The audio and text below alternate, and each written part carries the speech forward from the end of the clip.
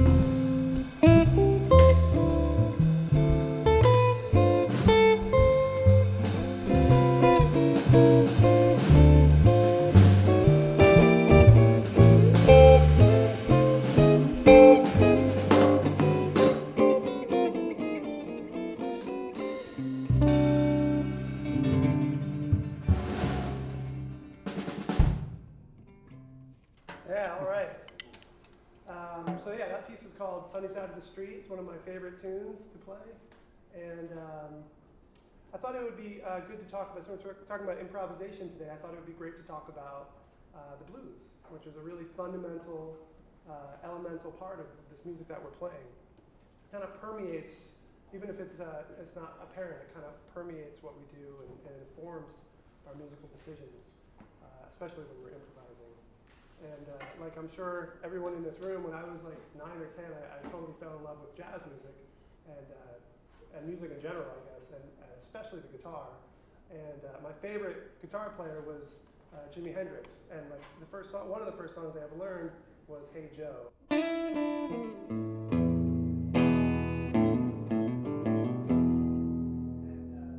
I played it like all day long, every day.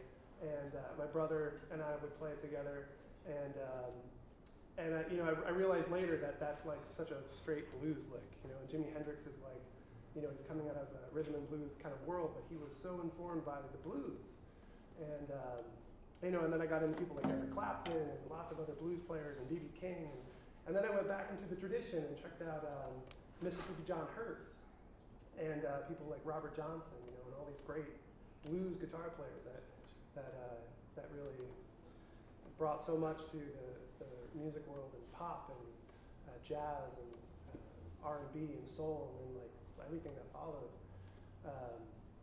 So when I hear people play blues and in jazz context, sometimes it feels like a little lost, like that whole tradition and that rich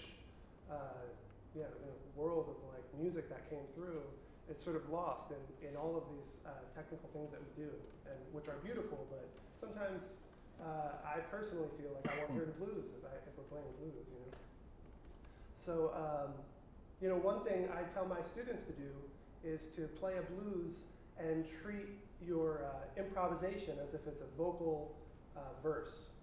So for example, like there's a great blues lyric actually Langston Hughes wrote called The Weary Blues, and it's I got the weary blues, I can't be satisfied. And then he repeats that, I got the weary blues and I can't be satisfied. And then he concludes it by saying, I'm not happy anymore, and I wish that I had died. So it's sort of like one statement, it's the exact same statement, and then a third statement that sort of concludes the whole thing. So maybe we could play a B-flat blues, and I'll try to demonstrate what we're talking about. Hey, can you play with brushes if you have them? Yeah. So again, I'm going to be doing a phrase, another phrase, and then a concluding phrase, and try to really outline the form of this blues. 1, 2,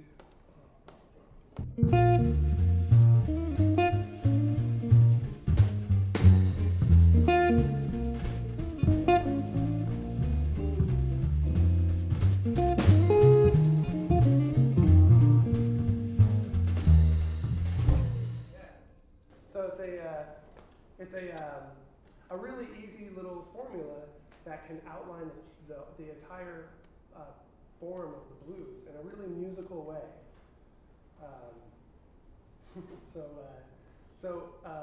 The next step is to sing what you're playing, because especially guitar players, I don't know about you guys, but when we play, we don't have to take a breath or anything, so sometimes our fingers can kind of get away from us, and we play a ton of notes. And sometimes the feel is compromised, or the musicality is a little compromised. So by just singing, we can have a great editor, and we can edit what we're playing and make it a little bit more musical, a little bit more fun to listen to. So I have a terrible voice, but I'm going to try to sing along with what I'm playing on this one, okay? Let's do the same thing. Again, I'm switching to that A-A-B form. Okay, here we go, same key. Okay, 1, 2, 1.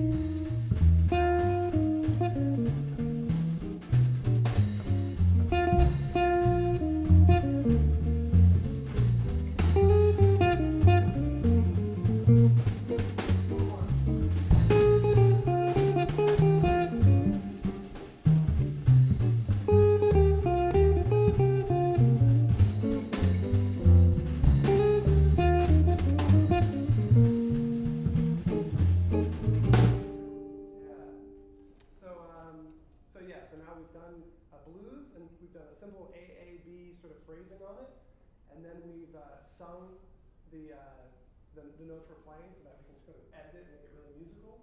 And then there's 2 more steps. The next step is sort of adding a lot more harmony to it. In jazz musicians, we love to add extensions of chords, and we love to add substitutions, and we like to make things complicated and add a lot of sophistication, I guess you'd call it. I don't know. A lot of beauty, really, in these chords and these harmonies. So when we were just playing, in my brain, I was just thinking 1, 4, 1, 5, 4, 1. Just a really simple, straight up, traditional kind of blues harmonic form. So now we're going to do it again, and I'm going to try to add more harmony and more passing chords, but I'm still going to remain, I'm going to still stay true to this form of AAB in my phrasing, okay? Let's try it. Maybe a little slower this time. 1, 2, 1.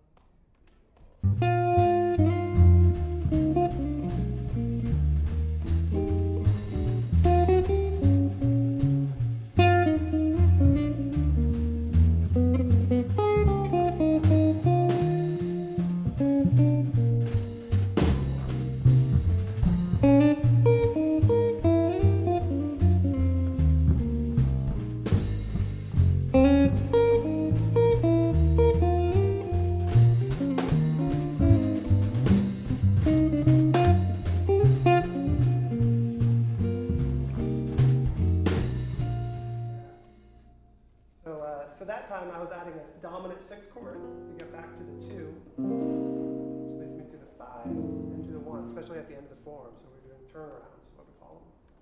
And to get to the 4 chord, we have 4 bars of the 1 chord. When we go to the 4 chord, I was putting a F minor 7 in the key of B flat, and then a B flat 7. And then we go to the 4 chord. So it's a 2, 5, 1 to the 4 chord, setting us up in a kind of a key.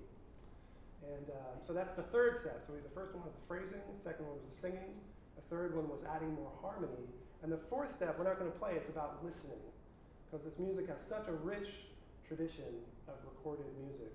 And I encourage everybody who's listening and watching to go on YouTube, or there's so many different outlets to listen to music now. And check out these artists like Ray Charles, and Robert Johnson and B.B. King, and all these great blues musicians. And then later jazz guitar players like